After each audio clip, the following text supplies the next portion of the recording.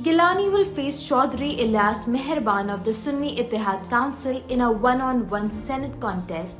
Gilani, now an MNA, is speculated to become the next Senate chairman based on a power-sharing agreement between People's Party and Pakistan Muslim League Nawaz. Legal experts argue that a sitting member's parliamentary seat automatically becomes vacant upon election to another assembly. Under Article 223 of the Constitution, seats become vacant when a member holds two concurrently. Syed Yousuf Raza Gilani, a prominent leader of the Pakistan People's Party, has submitted his nomination papers for the Senate election. He aims to reclaim his seat from Islamabad, which became vacant after his victory in the February 8 general elections as a member of the National Assembly. Gilani will face Chaudhry Ilyas Mehrban of the Sunni Ittihad Council in a one-on-one Senate contest scheduled for March 14th. The Election Commission of Pakistan saw a total of 19 candidates from various political parties filing papers for 5 other vacant Senate seats in Balochistan and Sindh.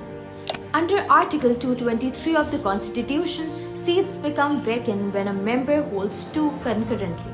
Gilani, now an MNA, is speculated to become the next Senate chairman based on a power-sharing agreement between People's Party and Pakistan Muslim League Nawaz.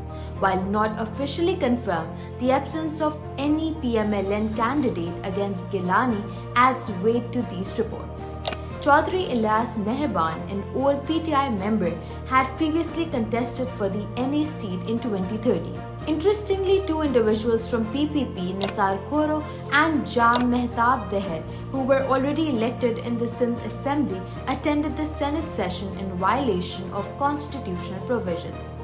Questions arise regarding the status of the Senate Chairman Sadiq Sanjrani's office, as it has not been declared vacant after his election to the Balochistan Assembly. Legal experts argue that a sitting member's parliamentary seat automatically becomes vacant upon election to another assembly.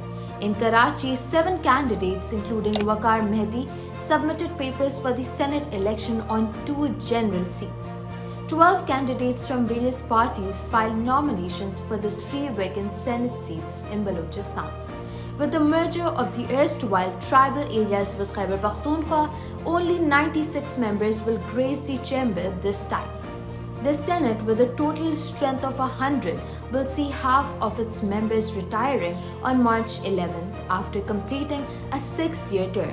Following by-elections on March 14, the ECP will issue the schedule for the election of 48 new senators, including 11 each from the 4 provinces, and 2 minority members from Punjab and Sindh.